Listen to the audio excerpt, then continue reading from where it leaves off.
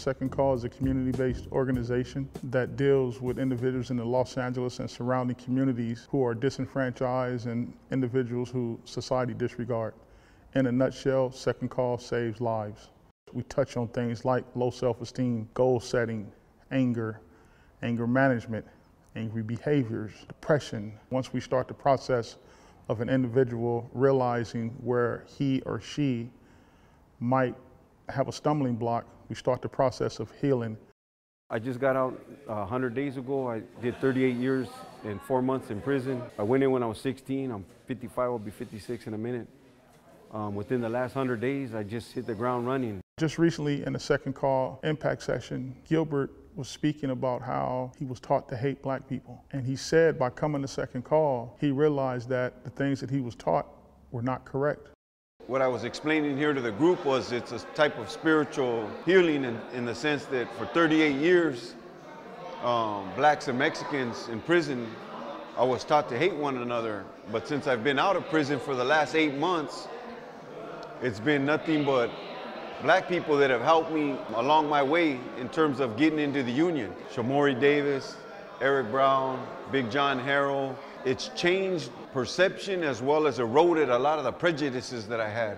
Anybody getting out of prison, first of all, they've got to have some kind of support system or it's geared for failure. It's like jumping off a merry-go-round and trying to land on your feet. For somebody that's done, 20 years, 30 years, the world has changed completely. It's like stepping out onto the moon.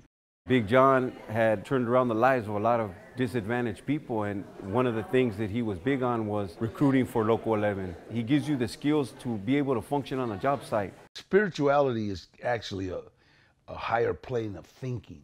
You know what I mean? That's spirituality. So if you want to call it God, you call it whatever. We have been such takers for so long.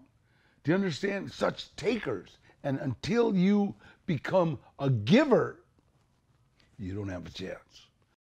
Complacency is the ultimate goal killer. Complacency will kill growth.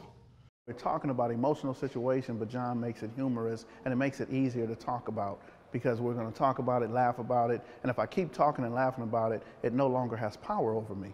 When I first got into the film industry, a guy named Eddie Bunker, he did about 25 years. One of the things he says is, Danny, you have to disarm people. Because people in prison, everything about people in prison, we have 3 mindsets. In prison you have intimidate, manipulate, or fantasize. That's it, nothing else. So I had to lose that. I literally had to say hi before anybody. If I'm somewhere and I see somebody and I think it might be a little hairy, first thing will come out, hey, how you doing, my brother? To let you know that I'm not coming in harm. And to say it with a smile, hey, how you doing, my brother? You good? Are we good? Because then that way I see myself going through the same changes that Malcolm X did when I got to prison. And then I started opening up the doors. I started dealing with whites. I started dealing with Mexicans. I started seeing that we all in the same boat. We all in the same boat. We all dealing with the same thing. We're dealing with dysfunctional thinking. We're dealing with depression. We're dealing with anger. We're dealing with some type of traumatic experience that happened early on in our lives. Many of those people that come through organizations like Second Call, but particularly Second Call, are compassionate, sharp, and have understandings of our community that a lot of people don't get.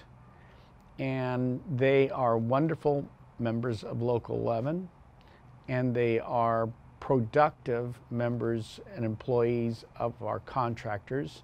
And that's why we try to empower and help Second Call.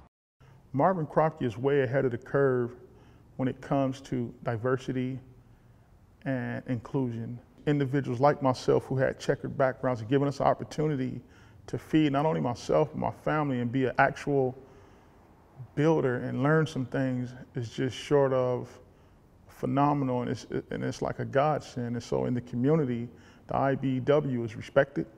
Community and family support is absolutely essential. Without it, I think most people actually are probably doomed. I know Gilbert didn't have a chance. I know that. I know he went to the pen when he was 16 years old, 38 years. You can have all that perseverance, but if you don't have a place to put it, you're gonna say, okay, well, what can I do to make some money? you know. So with this second call, it's like he's got an avenue. I'm so proud of that dude, man. I mean it. The church that I attend as a member, Abundant Life Christian Church, was the catalyst for Second Call to start classes on Thursdays 8 years ago. And it's just been a blessing ever since. The people that are trying to help you, take their advice. Listen to them. They're not becoming rich helping you. They're doing it because they feel so good, man. You know, they feel so good. I've seen Danny Trejo in movies. I don't know him personally, but the fact that he understands what we're doing at Second Call and some of the things that he's doing, I think is phenomenal. I think the electrical union is unbelievable. You know, I mean, everybody talks about it. I know guys that are in it. And no drugs, no alcohol, and good work ethics. Sky's the limit. You know, sky's the limit.